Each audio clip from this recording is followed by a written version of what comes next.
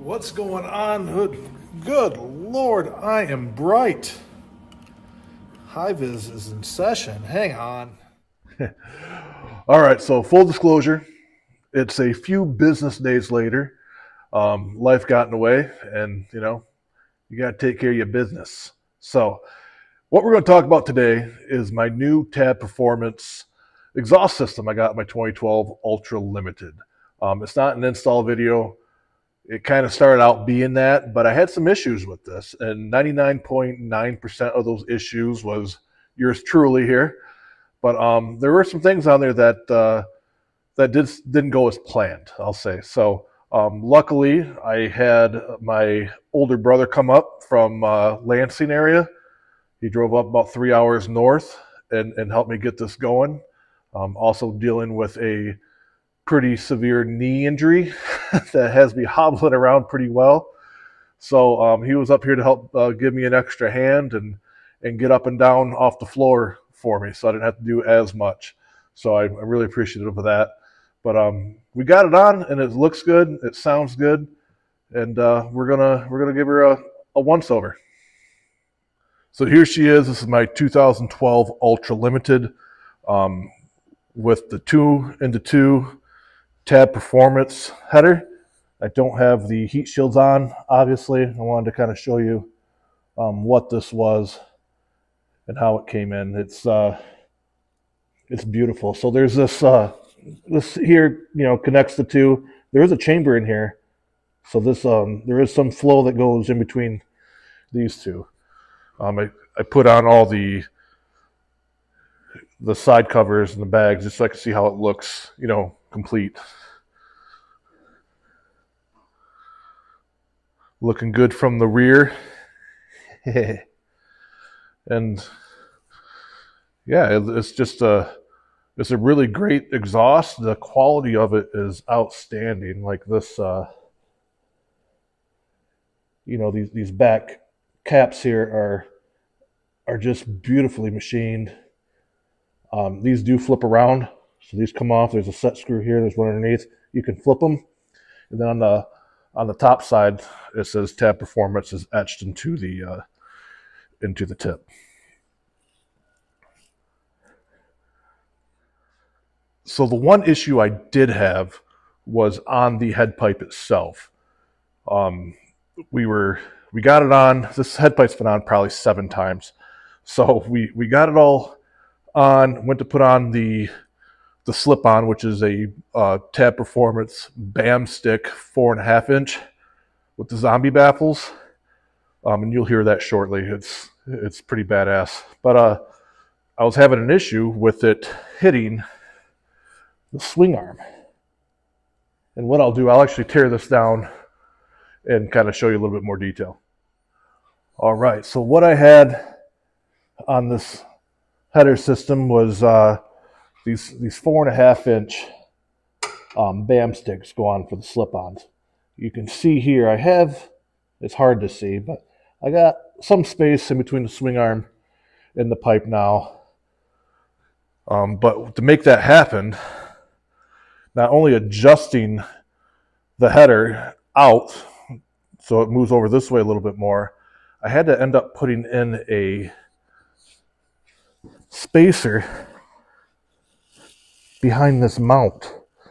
And we'll see, can't really get in there too good, but I have spacers in behind the mount to bring it out about 3/8 of an inch. Here's a little bit of a better view of what I had to do. You can see the spacers back there, and what they are just washers. Brings it out about 3/8 or so, and it's just enough room to kick the pipe over enough to allow that not to be hitting when the bike is not under load.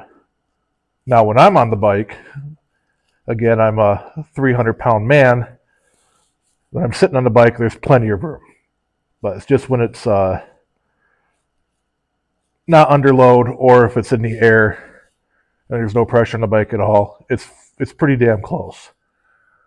All right, so as soon as I realized I had an issue with the fitment of the slip-on to the head pipe, I immediately called Tab Performance. And let me tell you something. This is the best customer service I have ever received. They were friendly, they were courteous, they're informative. They solved the issue right away. The young lady that I talked to, if she didn't have the answer, she found the answer and got back with me right away. I am blown away by the customer service of Tab Performance. Not only is their product top notch, their customer service is even better, and that's something a guy like me appreciates. So after we got the pipe figured out, and I'm a novice mechanic. I'm not even a mechanic. I'm a guy who has a couple of tools, who can do the very bottom of the barrel maintenance things like this. Putting on a head pipe isn't anything huge. It's a very easy job. I felt confident doing it, but there is a little bit of nuances in putting it in. How you adjust the bolts and so to sway it in or out is one. Didn't realize that was as important as it is. So something that the technicians over at Tab kind of ran me through as well, along with my big brother who was out here helping me out. With my bum leg, he was able to get up and down off the ground with me quite a bit and really made this happen. So we were able to get it going. I just wasn't confident with it, so we ended up taking it back off and we put those spacers in, and now I feel good about the whole thing. But again, when you buy from a company like Tab, not only are you getting a superior product that sounds awesome, you're also paying for that customer service, which is, again, the absolute best I've ever received. So I didn't do any sound clips of the before with the stock header and the Vance & Hine slip-ons I had on the bike before. So I suck, but we're going to do one now with the 2-2 Tab Performance into the 4.5-inch BAM sticks with the zombie baffles. That thing's louder than shit. So let's go check that out.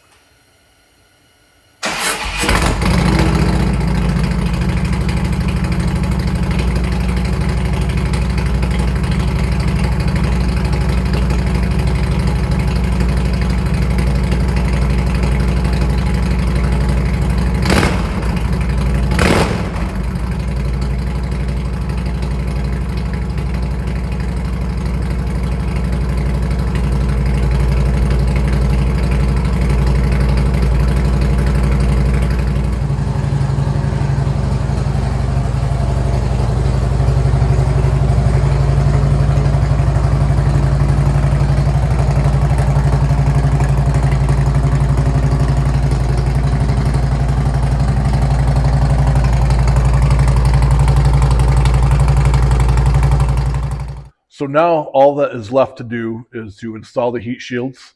I got a couple more adjustments I want to do. Run the bike a few times through a few cycles.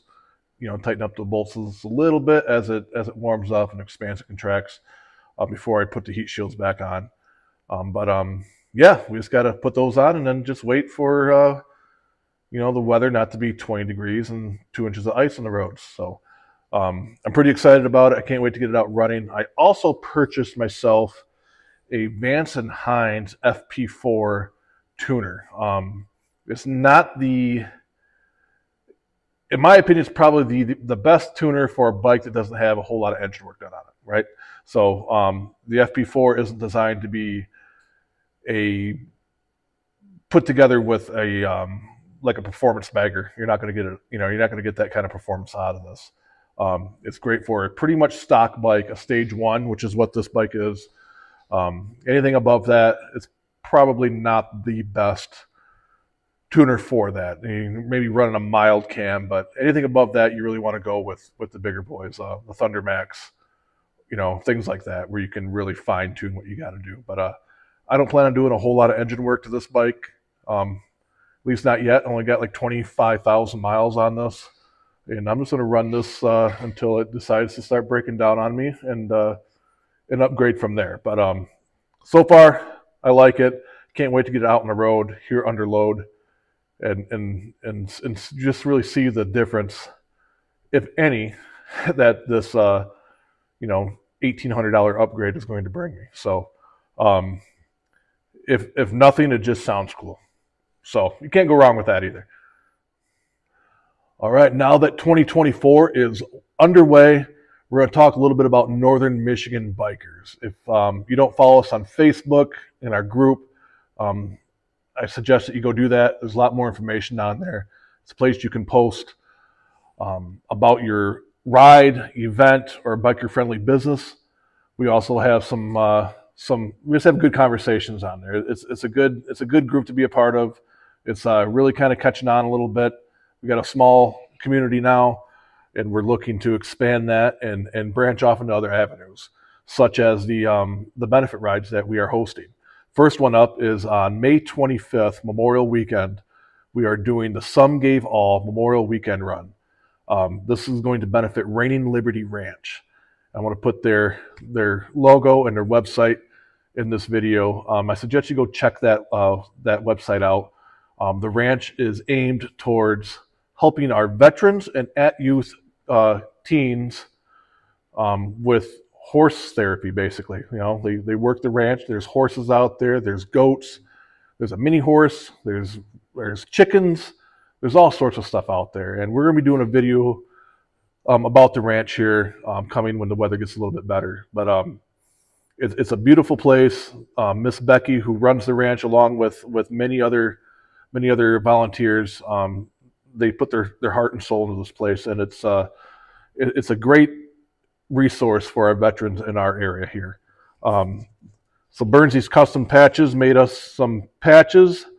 These things are, come on now, there we go, get my ugly face out of the way. High quality.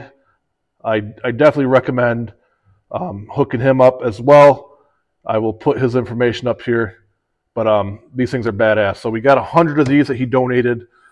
We're going to be selling these for $5 a pop. All proceeds for this ride, 100%, will go right back to Reigning Liberty Ranch. We'll have a lot more information coming up here shortly. Second ride we got going on is for Hands to the Rescue. Now, Hands to the Rescue is a animal shelter. Wouldn't really call it a shelter. It's a rescue.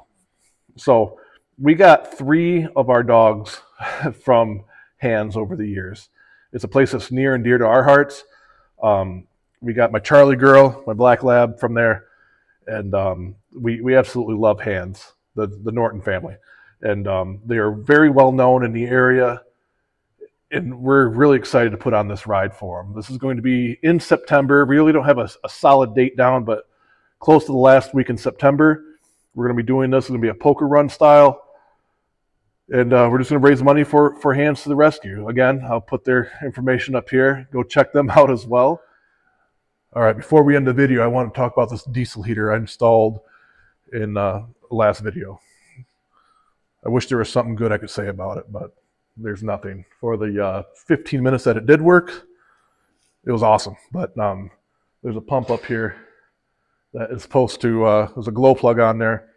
And then this, there's a piston that goes back and forth that pumps fuel down into the firing mechanism.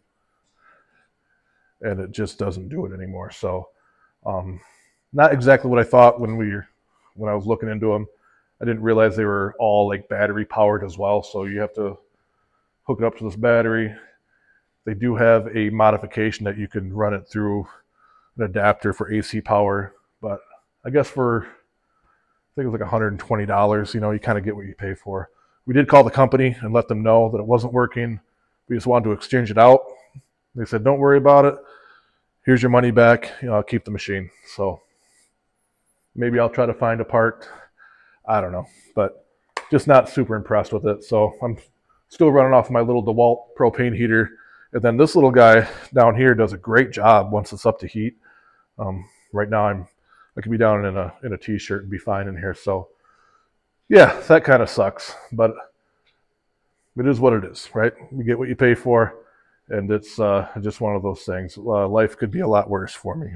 Luckily, I did insulate the garage very well, and you know, I only have a small space, so you know, I have a 3-car garage, and I have a 12 by 22 spot to play in. So I'm sure if you're A lot of other guys are in my shoes. But yeah, so we are going to, the next video, I'm probably going to do a walkthrough of Reign of Liberty Ranch, just kind of show you guys what it's about, what it is, and go from there. So, ride with purpose. We'll see you later. Bye.